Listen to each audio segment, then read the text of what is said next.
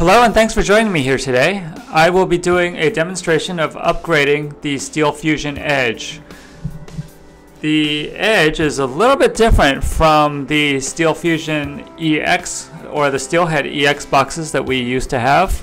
This is the new generation. There are two nodes to this box. There is a Riverbed SteelHead node and a separate hypervisor node. And those two nodes are upgraded completely individually. I will be doing an upgrade of just the SteelHead node and the SteelFusion service. So what I did was I just went to the support site and I downloaded the binaries for just the SteelHead. Now we go into configurations and we're going to save the running configuration. I've never had an issue with losing the configuration on an upgrade, but just in case, let's do a quick backup. After doing this backup, we can go into the upgrade screen, which is under administration and upgrade.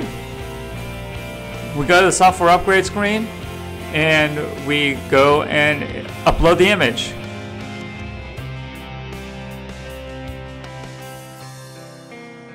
You can name the image whatever you like. I'm going to name it 4.5 upgrade.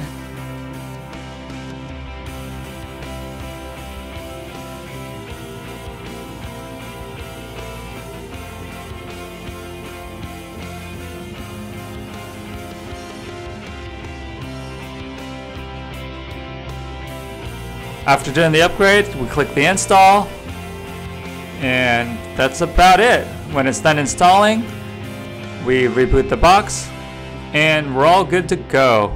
Have a great day.